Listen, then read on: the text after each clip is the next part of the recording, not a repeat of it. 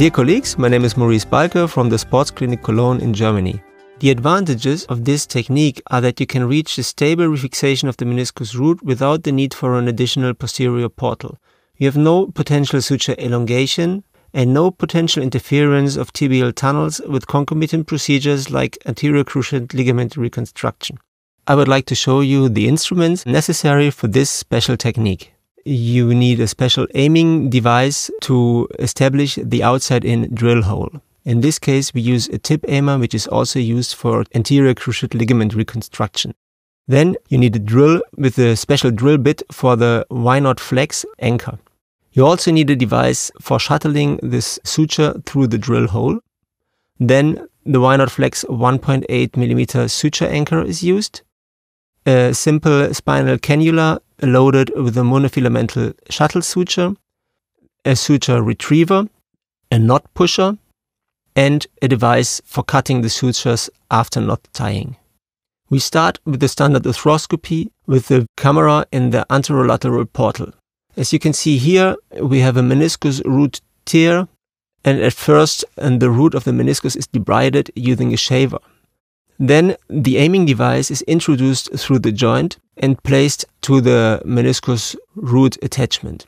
In most cases, you also need a gentle laceration of the medial collateral ligament in order to have a little more space at the posterior root. Then the Y0 flex drill bit is drilled through this aiming device to the root of the meniscus, and the shuttling device is introduced over the instrument.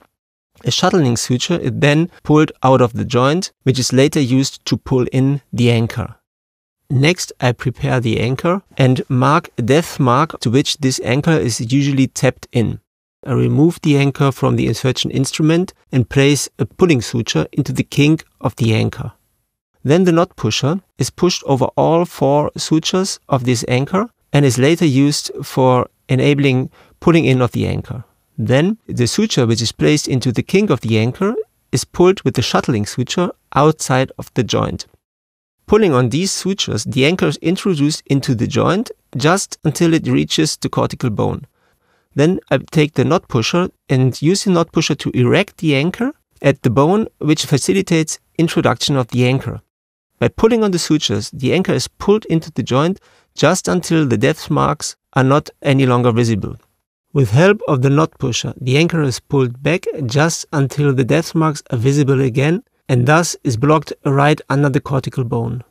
In this case, I take outside-in sutures using simple spinal cannulas loaded with a monofilamental suture in order to shuttle the anchor sutures through the meniscus.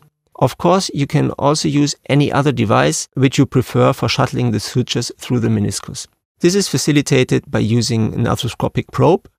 Taking the suture retriever, one of the sutures from the suture anchor is pulled through this loop and by pulling back on the monofilamental suture, pulled through the meniscus outside of the joint.